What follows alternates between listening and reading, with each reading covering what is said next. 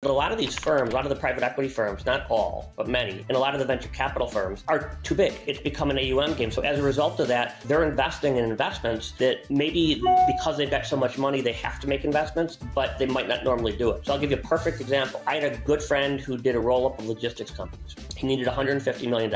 Great track record. Placement agent in New York got him $500 million. He said, terrific, I just need $150, let's get started. Placement agent comes to his house in New York and writes down on paper in a very condescending way, 2% of 500 million equals X, 2% of 150 equals Y, what am I missing? And so what my friend, who was a bit incredulous, said is, what you're missing is if I do what you want me to do, there won't be a fund two. For more ideas on how to raise venture capital in this market, make sure to subscribe below. Ron, welcome to the 10X Capital podcast. Thank you to Cody Meltzer of Family Office World Media for connecting us. Welcome on. Glad to be here. Glad to have you. Ron, you have one of the most unique ways to access deal flow of anyone I've ever talked to. Tell me about how you've been able to get into the very top funds. What we do is we invest alongside about 100 single family offices. These are families anywhere between 250 million up to 30 billion. And we kind of act as a funnel or a point person. I'll put in a couple million per deal. We don't charge anything, but I'm not doing it for self-list purpose. I do it selfishly because without their 50 to $100 million, I wouldn't be the first call. So what I do is I call it first call alpha. First call alpha. What do you mean by that? If there's an attractive deal or something, a very unique situation, usually the wealthiest person is called. I'm not that person. Now I am. What are the other variables that makes an LPL attractive outside of optimal wealth? The ability to add value. You don't want to just have people who have money. You want to have people who can strategically add value. If we're going to do a deal in real estate, I might talk to Tim Callahan, who is Sam Zell's former partner. If we do a venture capital deal, I chaired the Disruptive Technology Center for the advisory board at Stanford University. I've got a whole plethora of professors at Stanford who are much smarter than me in venture. If it's private equity, I might go to a Paul Carbone from Pritzker Family Office and talk to him about it. Why would a $30 billion family office want to go invest with you? It's a great question. Deal flow. Basically, they're not looking at me for the vast majority or even the minority of their deals, but we may have a special situation if somebody's looking to sell a sports team. If there's a one-off deal, they like to see what it is. This is interesting. Let's dig in.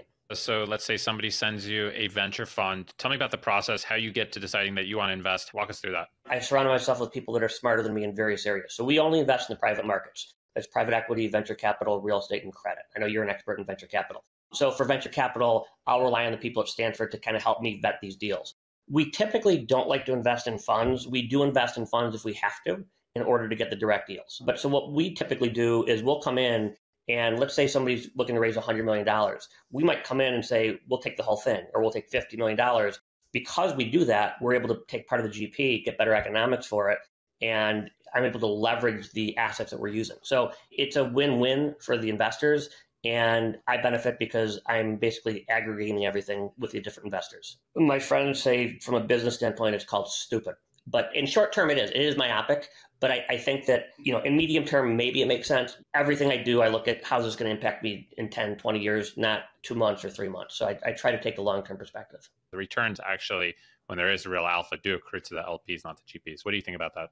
What you're saying is technically correct, but I do believe that a lot of these firms, a lot of the private equity firms, not all, but many, and a lot of the venture capital firms are too big. It's become an AUM game. So as a result of that, they're investing in investments that maybe because they've got so much money, they have to make investments, but they might not normally do it. So I'll give you a perfect example. I had a good friend who did a roll-up of logistics companies. He needed $150 million. Great track record. Placement agent in New York got him $500 million. He said, terrific, I just need $150, let's get started. Placement agent comes to his house in New York and writes down on paper in a very condescending way, 2% of 500 million equals X, 2% of 150 equals Y, what am I missing? And so what my friend, who was a bit incredulous, said is, what you're missing is if I do what you want me to do, there won't be a fund two. Because I'm smart enough to know that I make more money. And I think that as private equity and venture capital have disrupted the public markets in the mid-'80s, private equity will never replace, but is going to slowly disrupt private equity and venture capital because it's got patient capital. Family offices will essentially disrupt private equity. What do you mean by that? The private equity firm is incented to hold that for 3 to 5 years. They're not incented to hold it for 25 years. They're incented to hold it for 3 to 5 years. And so what happens in the market is they'll hold it for 3 to 5 years, hopefully make a profit, and then they'll sell it. But they'll sell it to a second private equity firm. So a smart private equity firm is selling, another smart private equity firm is buying. And they'll sometimes sell it and they'll try to hold it for 3 to 5 years, and then they'll sell it perhaps to a third private equity firm. So over the course of a 20-year period, you could see one firm change hands 4 to 5 times. If you look at the friction, the taxes, and the disruption in business to do that versus a family office who will buy it, hold it for 20 years, compound everything, it's not even close. The problem is that there's very few family offices that can do this. Some can, and those that can, it is a better model, but only if very few can. And we're only in the second or third inning in the evolution of family offices. The counter argument to that has been private equity returns, though not venture capital, have sustained over many decades. Okay, so let me preface this by saying private equity has been an incredibly lucrative asset class. I personally invest in a lot of private equity funds and direct deals. So I'm a believer in private equity. All that I'm saying is that what's happened is that many of these firms, not all, but many of them have bastardized the business, and it has become an AUM game. And if you could be a $300 million fund or you could be a $3 billion fund, oftentimes many of the private equity firms opt for the larger one. If you're getting 2% of $3 billion every single year as an annuity, that's a lot of money. So there were several instances right before COVID happened where we were going to buy companies. I put together a syndicate of 10, 20 families, and we loved the company, and we were going to pay X. And then a private equity firm came in and paid 2X or 3X. And why do they do that? Well, if they raise the money, they've got 2 options. They could deploy it or they could return it. They'll never return it. They'll always deploy it. So that forces them in certain markets to buy companies and overpay. Let's go to the crime scene. At some point in the last decade, venture has followed the private equity kind of asset amalgamation model. What was the driver behind that? SoftBank's a perfect example. You can't deploy that kind of capital in venture. Objectively, you can't. So they were way overpaying for companies because they had a certain amount of capital, they had to do it. And I think that in general, this has morphed more into an AUM model. And if you look at the people who run the private equity and venture capital firms, there are some phenomenal venture capital firms. And I know you do a phenomenal job with your companies. And there's some great private equity firms. But most of the people on private equity and venture capital, not all, but most, are finance guys. They're not operators. In order to create alpha, true alpha, you need to operate. I can strip a company and basically financially engineer a company and make a profit. That's not that hard. But to create true profit over the medium and long term, you need to operate. In terms of family offices, I think one of their biggest advantage, if not their biggest advantage, is their flexibility. What is the most sophisticated or most interesting structures that family offices could bring into the venture space? We're at an inflection point. So post-crash, pre-COVID, a lot of family offices did direct deals. And their thought process was as follows. I can make money. I don't have to pay fees. Why should I pay somebody like you or a 220 if I can make money? And during that period of time when interest rates were zero and during post-crash, pre-COVID, everything went up. Private equity, venture capital, real estate, credit, Bitcoin, the stock market, whatever you invest in. So many family offices went to the model, why pay fees? And they were right until they were wrong. There's a skill set to doing what venture capitalists do, a huge skill set.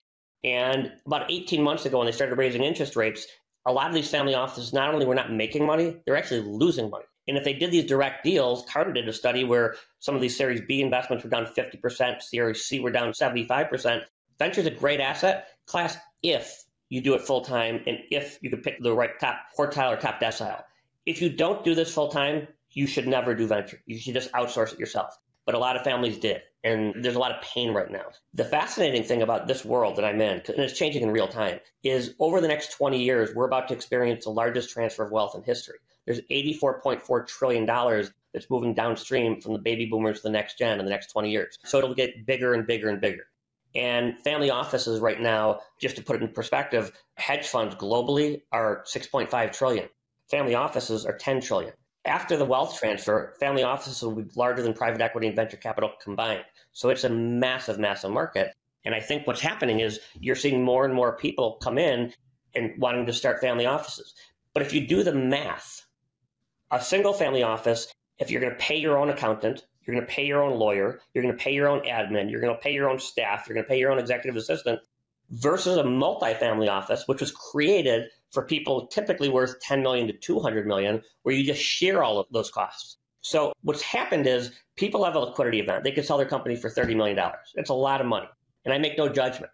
It's just not enough money to have a family office. I would also argue today that 85% of the family offices that exist should not exist the way they do. Only 25% of families make it to the second generation. and 10 make it to the third, and 5 make it to the fourth. So we have to fix that. What does a minimum viable family office have in terms of staff and resources? Great question. And it completely depends. So there are some families that like to invest primarily in public markets. They don't need the bandwidth. They don't need the staff. They don't need the people to vet the venture, private equity, direct deals. There are some families that the founder made their money in tech. They love venture. They love private equity. They like to do direct deals. They're going to need a much bigger staff. One exception is we've done a lot of work with the Pritzkers, in Paul Carbone from the Pritzker family office. They've got a team of 65 people who work under him. They've institutionalized it. They've got a large asset base. You don't need that much. But what happens is so often I see a company, somebody, they sell their company for $500 million or $1 billion. And they'll call me up and they'll say, Ronnie, I'm looking to hire my son-in-law, straight A student from Indiana University. And I'm looking to hire him as CEO. What do you think? I'm like, well, what's he done afterwards? Like, no, he just graduated. I'm like, well, I think it's stupid. So right now, a family office, if they're going to hire a kid out of Stanford or Wharton, and they pay him $250,000, typically they look at that as a cost. In other words, I sold my company. I'm going to pay you, you're a smart kid, $250,000 that cost me. If Blackstone or Carlyle or KKR hires somebody at $250,000, they look at that kid as a potential $20 million profit center. So it's nuanced. It's not a cost. It's a potential profit center. So family offices are not grasping that. You did a pretty gritty thing. You created an entire conference. You said the conference that you wish existed. Tell me about that. I keynote a lot of family office conferences. I was chairing the Disruptive Technology Center, the advisory board at Stanford University. A lot of the families that I invest with, they'll say, which conference should I go to? And my answer is none. There's a couple that I think are pretty good. But in general, I wouldn't go. And the problem is they're pay to play. So if you're speaking, you might be smart, you might be an idiot, but I know you spent 25 grand to speak, and that's not why I should be listening to you. So what's happened to the conferences in general is it's a pay-to-play model. It's service providers pitching to other service providers. When I was at Stanford, I said, let's put together a family office conference that I would go to. So I went to Kirkland & Ellis, and I went to EY, and I said, look, I don't want to run a conference. I don't have the skill set to do that. What I want to do, you guys back it, but what I want to do is I'll pick the speakers, and I'll pick the content, and you guys do everything else. So what I was trying to create is a conference that I would tell people, you should absolutely go to this conference, and that I would say I would love to go to.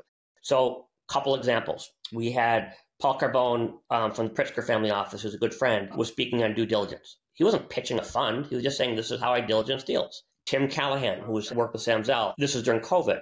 He wasn't trying to raise money for a fund 2 or fund 3. He was just talking about where he thinks office market's going to be in the next 3 to 5 years because it was during COVID. We'll continue our interview in a moment after a word from our sponsor. Most businesses use up to 16 tools to hire, manage, and pay their workforce. But there's one platform that's replaced them all. That's Deel, D-E-E-L. Deel is the all-in-one HR and payroll platform built for global work. The smartest startups in my portfolio use Deel to integrate HR, payroll, compliance, and everything else in a single product. Focus on what you do best, scale your business, and let Deel do the rest. Deel allows you to hire, onboard, and pay talent in over 150 countries, from background checks to built-in contracts. You can manage the entire worker lifecycle from a single and easy-to-use interface. Click the link in the show notes below to book a free, no-strings-attached demo with Deel today. And then lastly, we had Denise Illich, was another speaker who helped to rebuild Detroit. She was from Little Caesars. She wasn't saying donate to my philanthropy. She's just saying, if you're going to be philanthropic and charitable, here's how you might want to think about it. So everything was educational. We had 880 families from 6 continents. There's a huge demand for content, and that didn't exist. We're going to be announcing it shortly, but there's another university, one of the top ones in the world, that we're creating a family office initiative to. It'll be out in public in the next 60 days. But that's what we're trying to do. We're trying to create. So when it comes to Paul, Tim, Denise, what is their motivation to speak on these topics? It's a great question. And it's not just them. I mean, look, I was at a conference, at a family office conference. I was with a guy that I knew fairly well, and he was looking to raise money for a fund. It was a venture fund. I see somebody else that I know, good guy, and I wanted to talk to somebody else. I'm like, oh, you guys should talk. I thought they would like each other. They talk. The guy comes back to me in 5 minutes. He goes, why did you introduce me to them? I'm like, what are you talking about? He goes, he's not going to invest with me. And I'm like, well, I didn't really come to this conference for the sole purpose of trying to find people to invest money for you. So people look at it as they're always trying to take rather than give. And I think that a lot of times it's a myopic way to look at the world. And I think when I was younger, I probably would have looked at it more from that standpoint. But I think to answer your question is, people want to give back. People want to help. I'll give you another perfect example. I was at Northwestern University. I wanted to do an internship, which means I wasn't getting paid. And I called one of my dad's friends, cold called him, and just said, I would be interested in doing an internship. I'm going to call him Mr. M. Mr. M made me feel like this tall. All I wanted to do was work for him and for no pay. And he made me feel like, how dare you have the audacity to call me? And I just said, I would never, under any circumstance, ever make anybody feel that way. So we all started somewhere. Nobody starts at the top. And you just have to pay it forward. And I think a lot of people who do that, people like Tim Callahan, people like Denise Illich, they give back. They're givers. And it's counterintuitive, but there's a book called The Go-Giver, which is one of my favorite books. The more you give, the more you get. It makes no logical sense, but it works. Tell me more. Let's say I'm going to go to lunch with you, and I think you have the ability to put in $5 million. I'm not going to really enjoy that lunch. My goal of that lunch is to basically close the deal and knowing what time I'm going to ask you for the $5 million to invest, right? So I'm looking at that from the standpoint of how much do I think you can afford to invest and when can I do it? I'm looking at it from a myopic standpoint. I think that if you come in from the standpoint of educating and not everything has to be a sale, everything has to be a transaction, good things just happen. And the more stressed and pressured you feel, they could sense that too. And when I'm first starting out, I was that guy. And then when you become more successful, part of it, it's a self-fulfilling prophecy because you're less stressful. People could see that and it feeds. It's a loop. It's a paradox. I also have a lot of empathy. As I mentioned, I was first generation refugee. My family came over $600. So you grow up, you're definitely hungry. So I have empathy for people at that stage of their life as well. I've been running my own social experiment really with this podcast, started last July, and every single LP that I know, or even that I'm building a relationship with, I put on the podcast. And a lot of people think that's crazy. You're basically diluting your relationships, but I don't look at it. And the returns have been astronomical, both financially and relationship wise. But there's these kind of infinite games that you could play with infinite people, which not only I think works out financially, it's also just a great way to live. My quality of life has significantly improved just being positively inclined towards people. My mentor, Eric Anderson, who I interviewed, calls it pronoia. What if you had a positive belief that people were good? I haven't had the luxury to do that till I was in my late 20s, and I just recently started doing it to the extremes. Most people look at the world like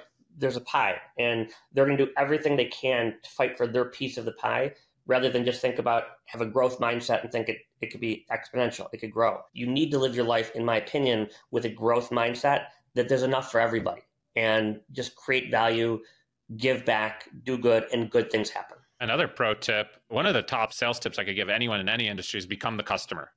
If you're raising from LPs, become an LP in a couple of funds. You'll know very quickly how you want to be treated.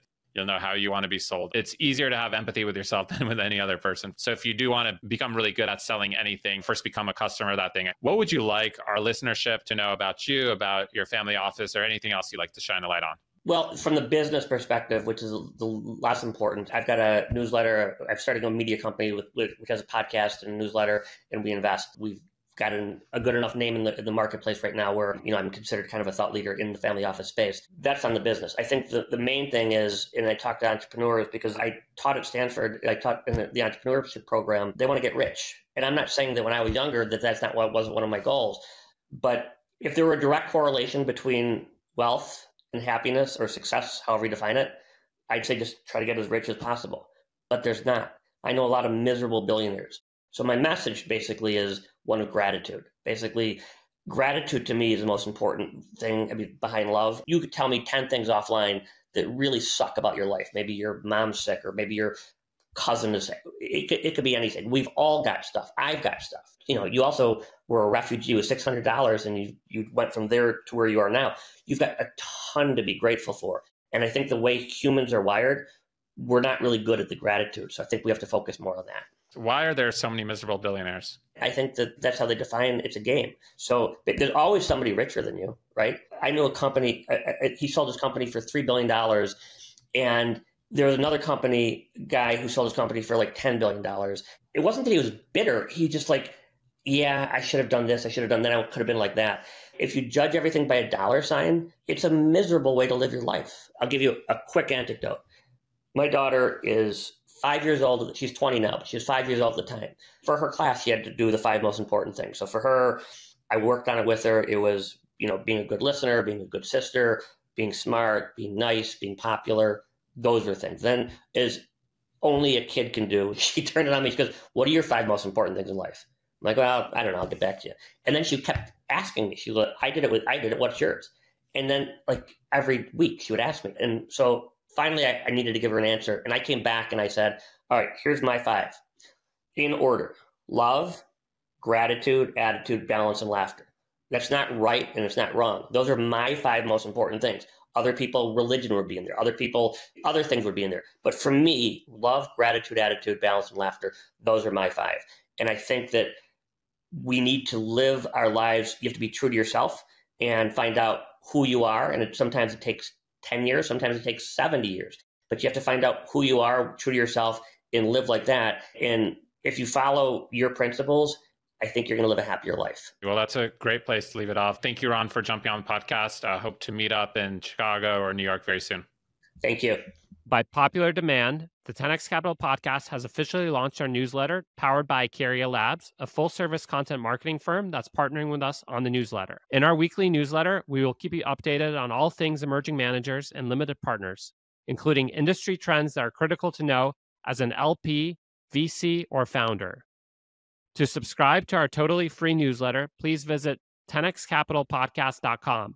Again, that's 10xcapitalpodcast.com. We thank you for your support.